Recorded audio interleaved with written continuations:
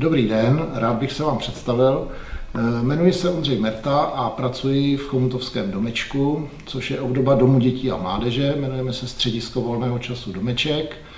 A cílem těchto videí bude představit vám robůtky, stavebnice a podobně, s kterými děláme, a naše zkušenosti s prací s těmito stavebnicemi, které by se mohly hodit kolegům v jiných školách, kteří třeba zvažují začít také. Zároveň bych ještě chtěl poděkovat klukům z kroužku digitálního videa, který zrovna teďko sedí na kamerách a natáčí mě, aby to videjko bylo k všeobecné spokojenosti. No a s čím dneska v našem prvním dílu začneme? Tak, začali bychom stavebnicemi firmy Robotis, které nám byly dodány výhradním dodavatelem pro Českou republiku megarobot.cz. Na této stránce taky najdete prodejní program této firmy. A ty nám dodali 2 sety, které bychom si měli prohlídnout a vyzkoušet. Je to set řady Dream, což je řada, která je určená pro základní školy, eventuálně mladší žáky, když bychom to tak vzali, a starší žáky. Ale myslím, že by si tam své mohl najít třeba i student střední školy, který je zvědavý a zkouší. Takže máme 2 sety, set A, set B. Při domluvě s firmou jsem se dozvěděl, že sety A a sety B pomalu ustupují dalším produktům a jsou vlastně rozčleňovány do produktů řady Dream, level 1 až level 5, což si potom probereme, až budeme listovat webovými stránkami firmy. Je to poněkud nepřehledné, nicméně když jsem se koukal po obsahu těch stavebnic, tak víceméně obsahují to samé, a na to, aby si o tom udělal pedagog, který to chce používat, nějaký obrázek, to myslím stačí. Takže se podíváme do té stavebnice, ne? Co se vlastně v takovém balení setu A nachází. Tak.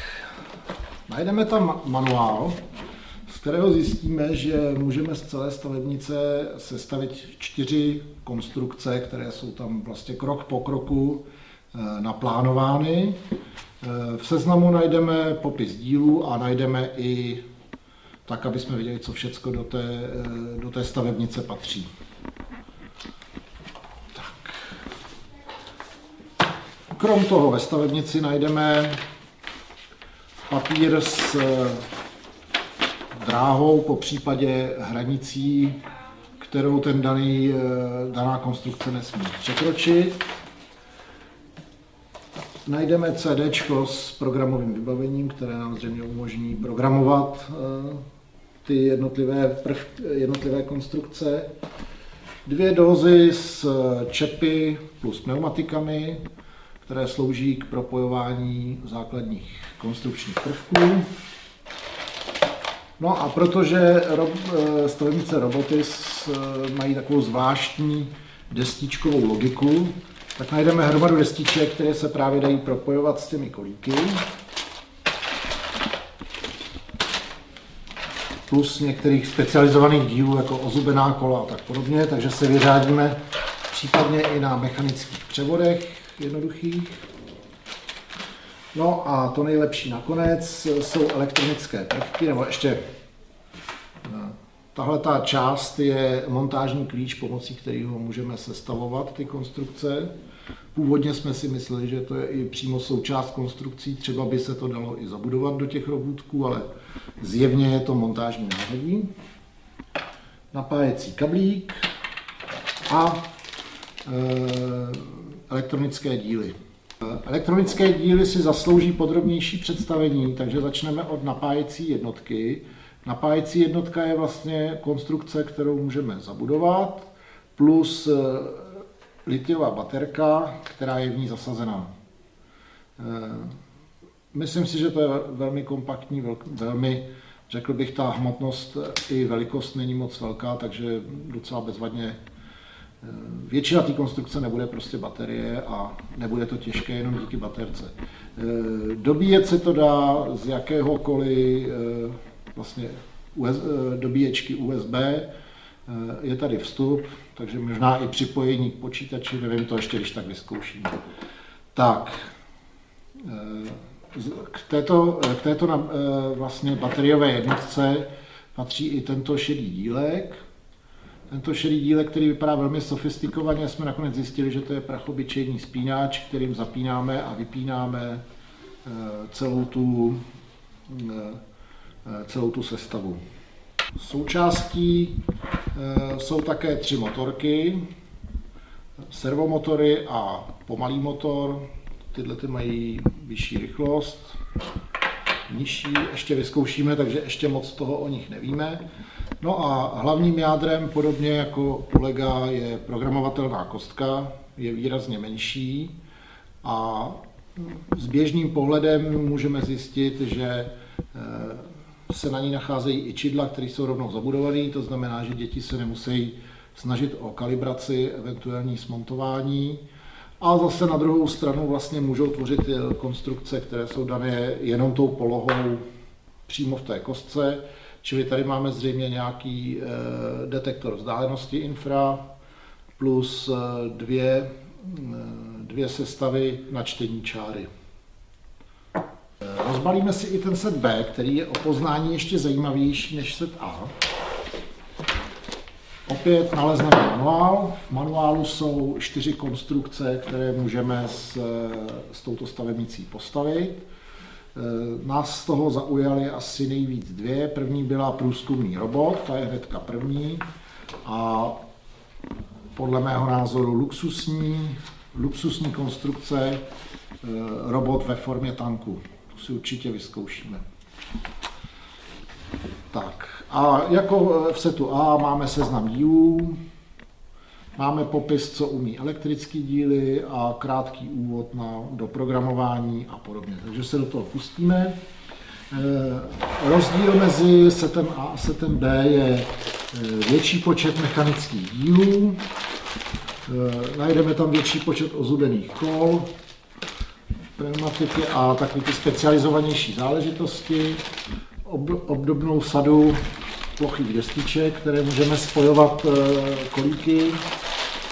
Kolíků tady již tolik nemáme, protože se počítá se zřejmě s materiálem ze setu A. Tak vidíte, že jsem zavalen plastovými díly. Nepostradatelné konstrukční mechanické prvky, kterými to můžeme smontovat. Jsou tady 2, to znamená, že můžeme do práce zapojit 2 lidi. No a elektrické prvky, které vlastně doplňují set A, čili pokud by škola koupila set B nebo ten vyšší stupeň a neměla ten nižší, tak si v podstatě ty konstrukce nepostaví, protože set B postrádá například programovatelnou kostku, napájecí zdroj a podobně. Čili to, na co si učitel, který chce rozjet na platformě robotis nějakou výuku robotiky, na co si musí dát pozor, je vlastně objednat i nižší, i vyšší verze, tak aby měl kompletní vybavenost potřebnou pro ty vyšší konstrukce. No, elektrické díly, máme tady třeba tento díl, který mě velmi zaujal a považuji ho za něco, co je velmi praktické, protože spousta firem, Ozobot, Lego a podobně, vlastně participuje na tom, že můžeme ty jejich robůtky ovládat prostřednictvím mobilu. Ale pokud vznikne situace, že potřebujeme například hromadně předvádět vyšší počet robůtků, 3, 4, chceme si zahrát robotický fotbal a podobně, po případě chceme děti naučit ovládat to, tak narazíme na to, že ne každý má chytrý mobil a může to programovat a po mně jako po pedagogovi asi těžko může někdo chtít, abych svůj mobil dával v plen dětem na to, aby jako mohli. A navíc, když je ještě jenom jeden a máme třeba 4 ty roboty, tak je problém se spárováním. Tenhle ten problém odstraňuje ten touchpad, ta touchpadová jednotka, která vlastně umožňuje po nasazení Bluetooth modulu spárovat se s tím robůtkem a ovládat ho. Což je, myslím, velmi praktická a dobrá věc. Tím jsem si udělal oslý můstek, máme zde dva Bluetooth moduly, jeden je typu slave, druhý typu master, čili jeden jako velí, druhý poslouchá, který jeden vsadíme do toho dotykového mechanismu, do toho ovladače a druhý půjde do logické kostky nejspíš a tím propojíme vlastně a spárujeme toho robůtka s tím ovladačem.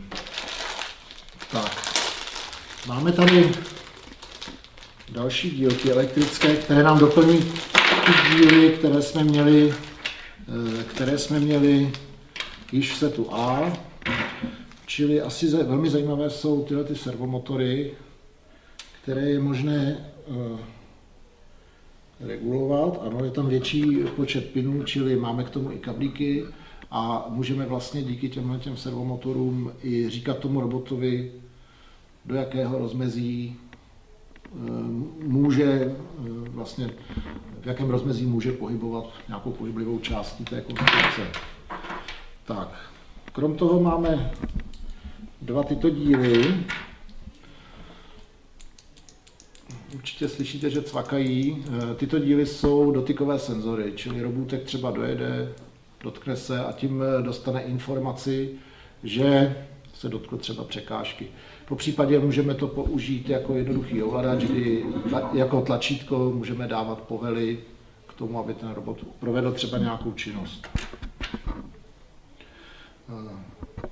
Nad touto jednotkou jsme bádali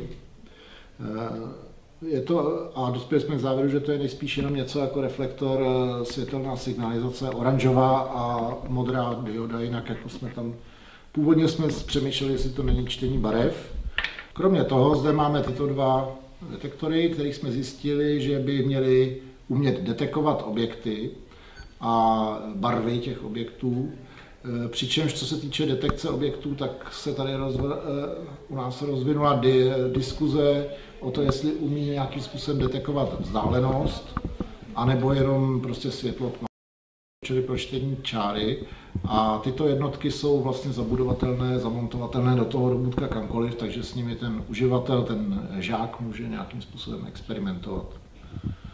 No a to by asi tak bylo jako první zběžná prohlídka krabiček s robůtkama, robotisu asi všechno. No a v příštím díle si ukážeme, jak se s tím bude mým svěřencům dařit a jaké konstrukce z toho smontují.